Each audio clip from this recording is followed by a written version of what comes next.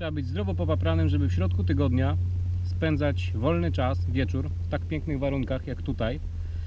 Dziękuję mojej małżonce za zielone światło, poszła do znajomych.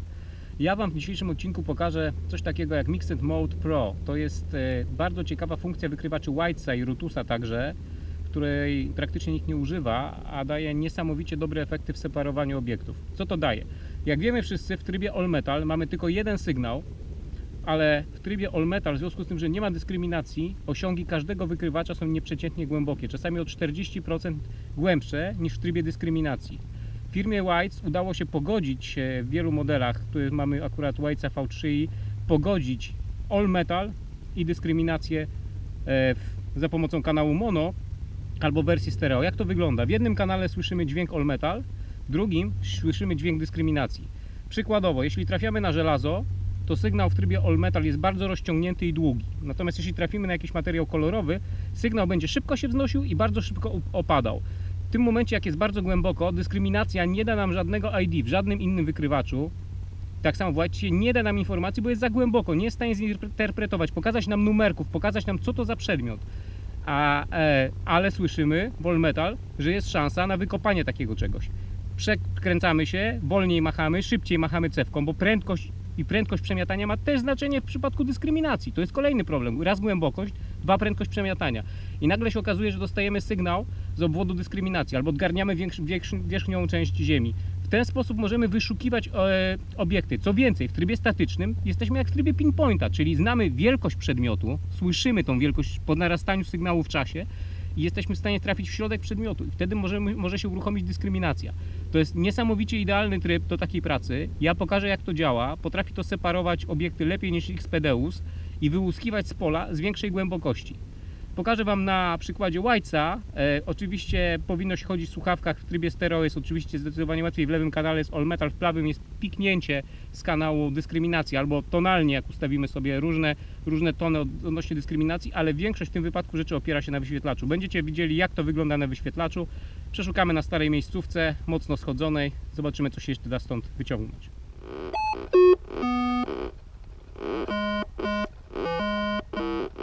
Pierwszy przykład takiego sygnału, w miarę stabilny na 54, to wygląda na monetę w tym momencie.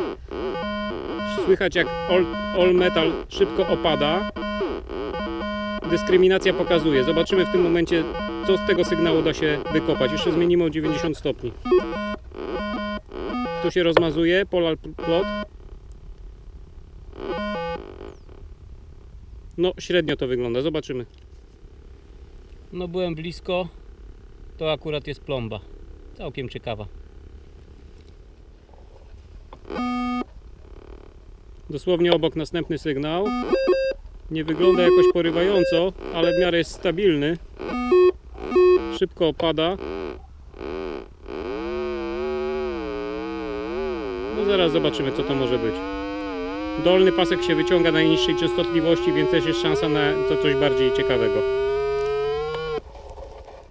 No i jak to mawiają, 5 zł może być całkiem niezłe. Zaraz zobaczymy, co jest jeszcze w dołku, bo to nie jest jeden sygnał. Sygnałem było jeszcze żelazo. Zobaczymy, jaki element żelazny jest w dołku. No w dołku była taka sprzączka, czyli nie żelazo, ale zobaczymy, co jeszcze, bo możliwe, że jest sama mineralizacja albo jeszcze zostało coś żelaznego. No tu macie przykład na żelazo. Coś się odzywa. O, proszę. Jest jakaś... Trzeba zgarnąć wierzchnią warstwę albo zmienić, obrócę się.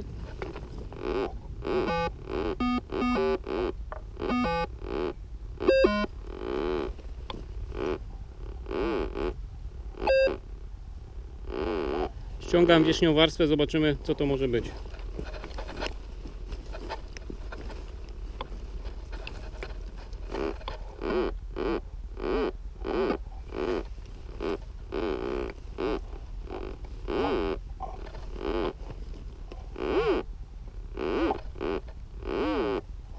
No teraz ewidentnie już jest wskazanie, że jest to żelazo.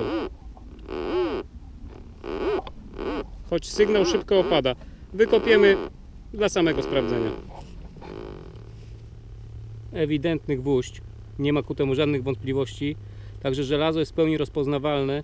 I to jest piękne też w tym wykrywaczu, że ja zupełnie nie kopię tutaj żadnych rzeczy typu gwóźdź, co przy innych sprzętach, nawet przy analogach czasami się zdarza, przy DU-sie zwłaszcza, ale tu nie ma z tym najmniejszego problemu, z jakichś 20 cm. Zobaczymy co dalej. Tu mamy sygnał pięknie rozjechany, mocno skacze dyskryminacja, odgarnę wierzchnią część ziemi, zobaczymy czy to coś poprawi.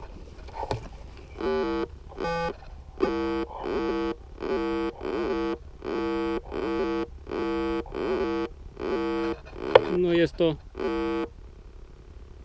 to sygnał dość wątpliwy. Obstawiam na blaszkę albo jakiś śmieć.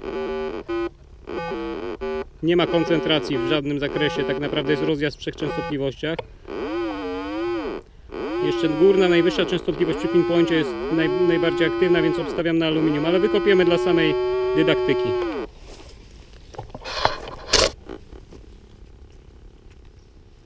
No niestety, ewidentna blaszka, nic ciekawego.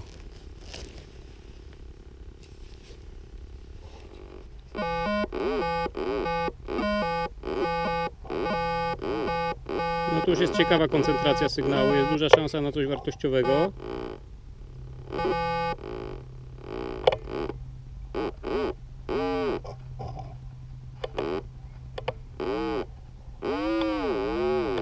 Odgarniemy wierzchnią część gleby.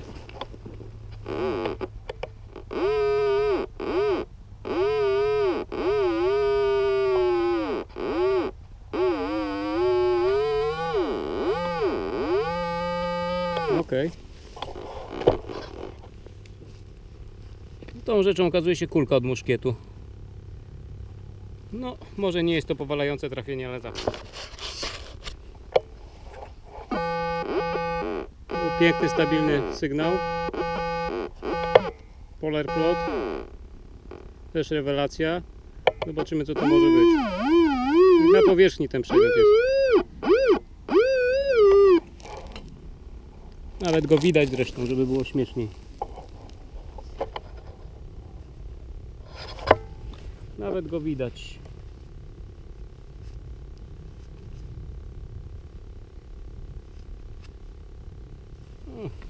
Taki guzik, nic ciekawego chyba. Zobaczymy po wyczyszczeniu. Teraz dla odmiany pokażę Wam w programie Relic, jak to wygląda. To jest reakcja w programie Relic. Teoretycznie to jest śmieć.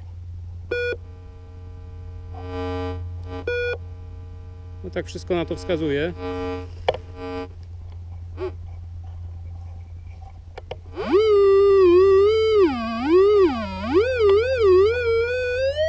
No wykazuje, że to jakiś aluminiowy śmieć będzie, ale wykopiemy dla samej zasady. I tym badziewiem okazuje się jakaś spłonka albo coś takiego. Nic ciekawego.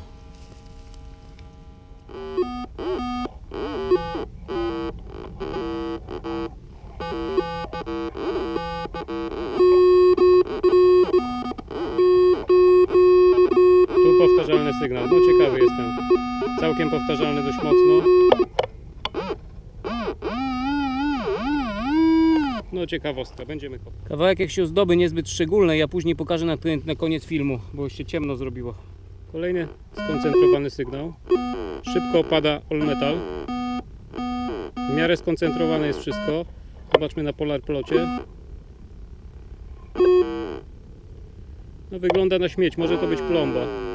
Zobaczmy, że dolna najniższa częstotliwość najbardziej się wychyla, więc to jest szansa na rzecz bardziej wartościową, ale to niekoniecznie.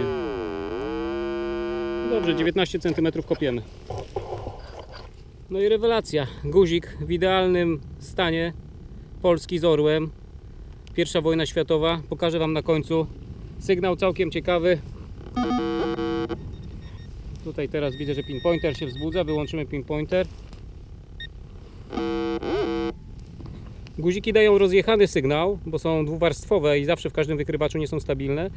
Ale w miarę powtarzalne VDI. Bardzo ciekawy. Chowam do kolekcji. I teraz pytanie, co to może być? Sygnał jest stabilny.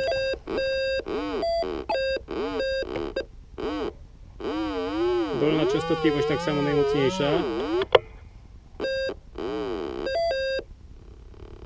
No, bardzo ciekawa sprawa. Miejmy nadzieję, że to nie jest śmieć żaden. No i wyszedł jakiś kawałek ozdoby, ale niezbyt ciekawe, jakiegoś odlewu.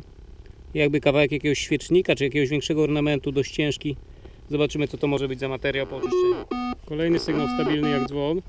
Zmiana położenia. Już się rozmazał. Ale może być coś, co leży obok żelaza. No ewidentnie takie coś jest do kopania.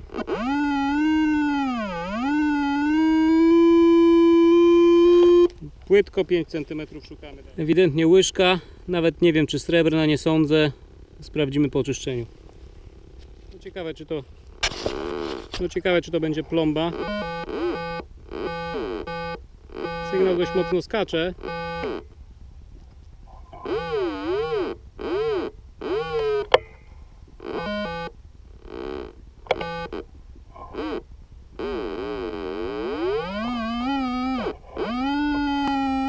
Wy tego nie widzicie, ja postaram się to podświetlić, to jest plomba. No ten sygnał nie był taki, bo moneta leżała na krawędzi. Był bardziej rozjechany przez glebę. Chyba 2 grosze polskie, międzywojenne. No, Mixed Mode robi robotę. Kolejna moneta, tym razem kopiejka, jedna obok drugiej. Ewidentnie słychać, że to jest moneta i nie da się tego przeoczyć w żaden żywy sposób.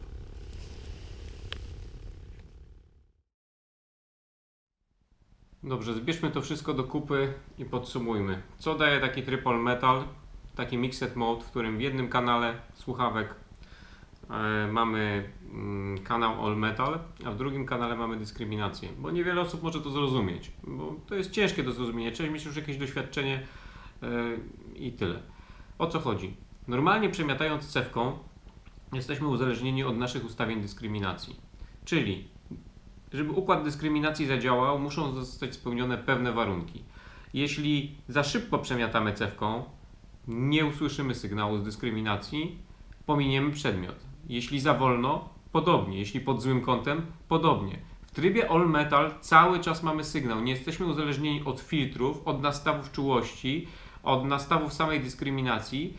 Nie jesteśmy uzależnieni od pewnych warunków glebowych i innych rzeczy. Tryb all metal działa na każdy sygnał, na każdą głębokość, przy każdej prędkości przemiatania. Wyobraźcie sobie, że w zasadzie jesteście w trybie statycznym, tak jakbyście mieli pinpointa i używacie cały czas tego pinpointa. Macie go naciśniętego. Co to daje? Cały czas w all metalu słyszycie dźwięk, czyli jesteście w stanie tak naprawdę złapać coś, zanim tryb dyskryminacji, układ dyskryminacji równolegle działający nie zadziała i nagle słyszycie dźwięk w trybie w kanale all metal. Jesteście w stanie się zatrzymać, precyzyjnie namierzyć coraz bardziej cewką, oddzielić od drugiego elementu, który leży obok i wydobyć ten sygnał, zabrać wierzchnią część ziemi i trafić po prostu ten przedmiot. Co to daje? Nie pomijacie fantów. Nawet w Deusie jesteście uzależnieni od ustawień, czy w analogu. Jeśli za szybko przemiecicie cewką, nie usłyszycie w trybie dyskryminacji dźwięku. Tutaj w all metalu zawsze będzie ten dźwięk. To spowoduje, że się zatrzymacie i będziecie cały czas szukać. To jest to, co podkreślam wielokrotnie teraz. To jest zupełnie inna metoda pracy urządzenia. Zupełnie niespotykana na co dzień. Firma Rutus w modelu Argo posiada taki właśnie Mixed Mode. Nie słyszałem, żeby ktoś na nim chodził. Bardzo rzadko ludzie nawet nie wiedzą, że coś takiego mają. Myślę, że w tym trybie takie Argo będzie lepiej działało. Oczywiście w przypadku zaśmieconych miejsc ten tryb będzie dość męczący akustycznie, mimo że ma tam 1 ton sygnalizujący w dyskryminacji, że coś znajdujemy, ale myślę, że to jest też do opanowania. Jeśli można chodzić z XPDU-sem ustawionym na maksymalnej czułości i słuchać kakofonii dźwięków, tutaj nie będzie tak ciężko jak w XPDU-sie. To jest do zastanowienia. Podsumując, nie znalazłem może dzisiaj nic ciekawego, czy rzeczy, którym warto się pochwalić. Wyciągnę jakąś tam monetę z rybakiem, parę jakichś ozdób i tak dalej. To jest kwestia miejscówki. Natomiast to miejsce było dość mocno przeeksplorowane przez kogoś wcześniej, zresztą widać dołki, ale jestem w stanie znaleźć rzeczy, które on po prostu pominął.